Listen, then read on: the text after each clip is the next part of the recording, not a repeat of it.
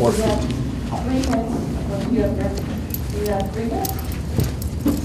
This is a section of the agenda where you can prearrange. You have to let us know a few days in advance that you want to speak about something that's not on the agenda. You have a few minutes to give your input to the board. Okay, my name is Sonny Thomas, and I just wanted to follow up with Mr. Regano's request about the feedback from the Institute on the Constitution classes.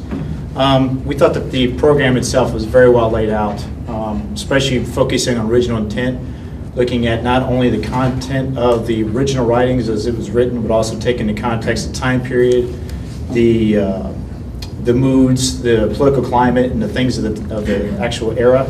I thought the class had a lot of elements that could be looked into for serious incorporation into future government and world government classes featuring the United States here at Springboro.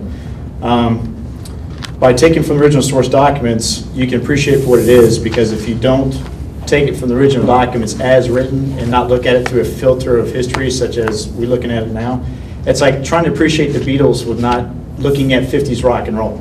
You can't see how one led to the other. Or Ronald Reagan, you can't appreciate his presidency unless you look at his governorship, his time as a SAG president, and also his acting career. You can't appreciate what made the man.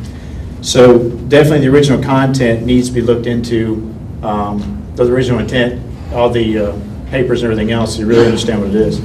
So as far as that, I would definitely say that you should look into that course in the future. Lastly, just that person as a taxpayer for future school board candidates, I just feel, generally speaking, it may be considered a conflict of interest if the person is either currently or has been on the school payroll within the last 5 years, or has a spouse that's on the payroll, or is a union member, because of the fact that they can't clearly see for what it is without having a slight bias. I think people up here, just like now, they're just from the public, private sector, that basically they should be the ones to sit on the board because of the fact that they can see things with an unbiased approach.